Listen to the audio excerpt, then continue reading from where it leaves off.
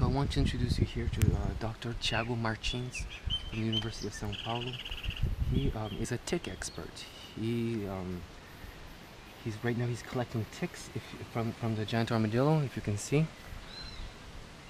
Lots of beautiful ticks, and he analyzes them. Will recognize the species, and we will get lots of information from these ticks on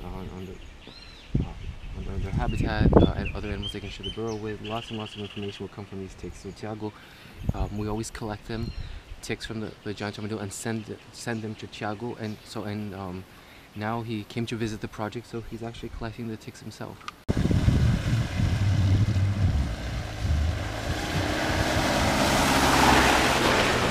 Thiago's a taxonomist. He studies tick species, so he identifies for us all the different tick species that are found on the different species of armadillos and anteaters.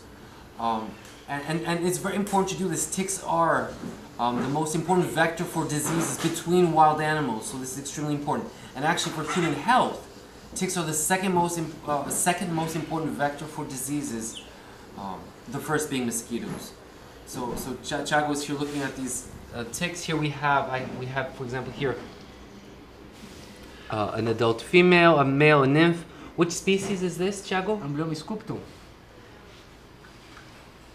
And Thiago is also in his lab also looking at certain diseases, Brazilian spotted fever, which is one of the diseases he specializes in. So this is lots of important information that gets collected and is all part of the work we do.